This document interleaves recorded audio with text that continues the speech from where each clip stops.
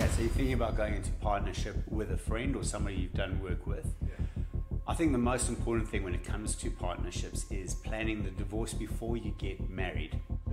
Yeah, sitting down and actually working out, if this doesn't work out, what is it going to look like?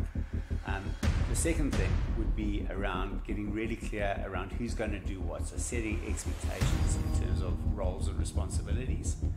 And I think the final thing, if you are looking at bringing in a new partner or a partner, is setting goals, being really clear around what it is that you want to achieve and in what time frame, so that you're both on the same track.